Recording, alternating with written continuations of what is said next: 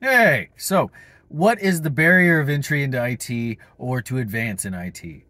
Okay, and this is a blanket statement across all of computer science, all coding, all systems administration, IT, information technology, all of it. What is the barrier to get in and to advance? Do you know? I don't know. I'm asking you. Can you please tell me? I'm just kidding. It's time. It takes time, okay? If you're starting from square one, meaning you don't know a thing about computers, it's going to take you time to familiarize yourself with computers in general, with electricity, with what the internet is, all of it, right? Now let's fast forward a little bit. Let's assume that you live in the 21st century, you've seen a computer, you're clearly versed in the use of a computer of some kind, whether it's a phone or a desktop or what have you, because you're watching this video. And in order to advance your skills, it's going to take time. Everyone can learn these skills. I'm not exaggerating. I'm not being all whatever, saying like, you can do it too. But also I am kind of being like that. You can do it too. It just takes time. For some of you, it'll take 30 minutes and you'll master a new skill. I've met people like you. I'm jealous of people like you. Because it just, you're amazingly smart. Congratulations. If you're like me, it's going to take you a little bit longer. It's going to take quite a few minutes to figure this out. So that is basically the point of the whole video. It just takes time. You've got to kind of bash your head against the source material, against practice sessions, basically, until you figure it out. Until it clicks, until you've pushed the book into your eyes enough such that it becomes part of your brain. And that's really all it takes. So you're going to sit down and you're going to start 5 minutes a day. And you're just going to stare at the source material and it's going to make no sense. And hopefully that session of practice takes a little more time than 5 minutes. I mean, not that it takes more time in a necessity kind of way, but hopefully you sit for longer than 5 minutes. But you just have to carve out that time during your day, and that's why you start with 5 minutes. Open the book, read a few pages, turn on your computer, type something out. You just have to set the time aside every day and do it. And after a few days of doing that, you'll realize you've learned something. You'll realize, oh, Ed, I'm a little more familiar with this new skill. I'm a little more familiar with this material. And I can start to use it. But the trick is getting over that hump of starting the habit and then working through that incredibly uncomfortable feeling of learning. Because it is not fun. It's not learning can be very fun. Learning can be enjoyable. It's wonderful when things click and you can use new skills and you're like, wow, look what I've made. That's a great feeling. But learning is uncomfortable. Learning is hard. And I would call it unpleasant even. You don't understand what you're capable of now and in the future. You don't understand what the tool is capable of, whatever you're using and learning.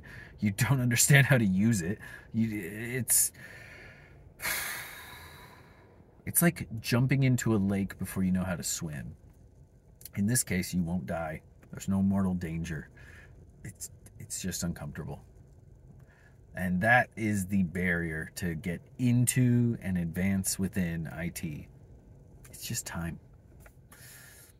Like I was saying, and I'll reiterate, it will click. It'll make sense. And you just spend time with it long enough. If it's too confusing, whatever you're studying, whatever you're practicing, you need to go simpler.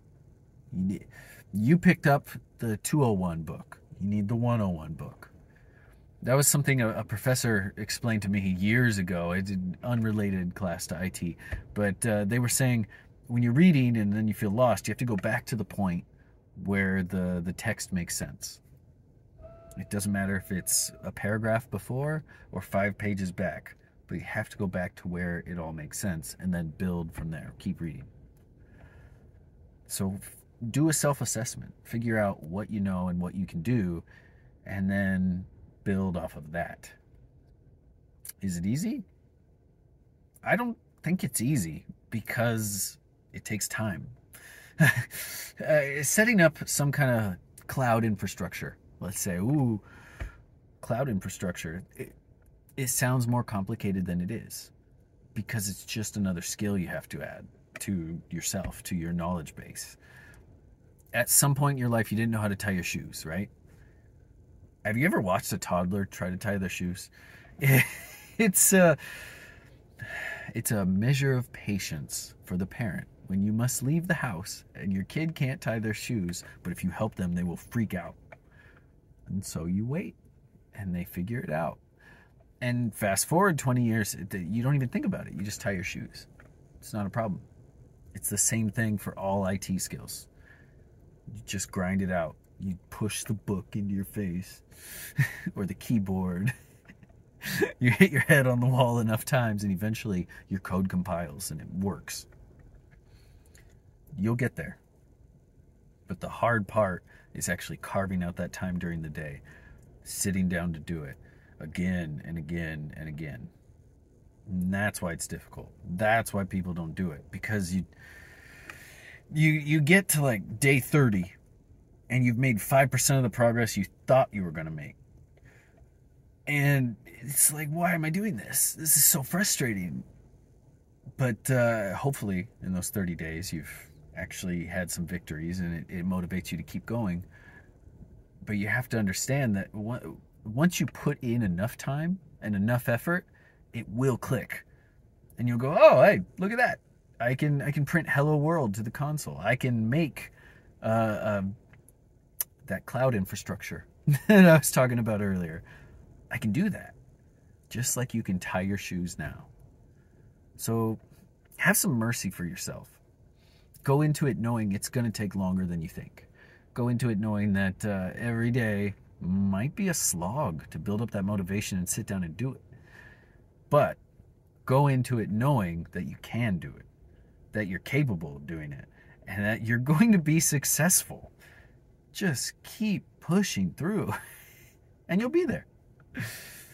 That is the barrier to entry and the barrier to advancement. Good luck.